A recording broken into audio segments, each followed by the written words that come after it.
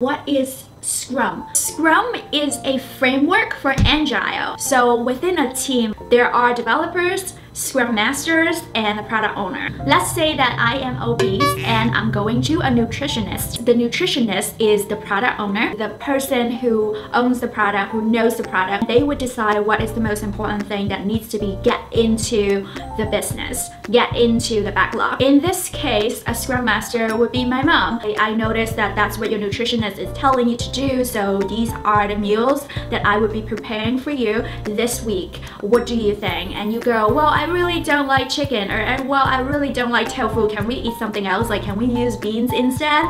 So in this case, this is where the developers and the Scrum Masters get to communicate with each other. And that is what usually a stand-up is for. After the sprint, there's going to be a retrospective, which is a nutritionist is checking in with you and ask you questions like, hey, how's it going? How's everything? Do you feel like you're losing weight? Do you feel like you're eating healthier in the past a year or in the past month?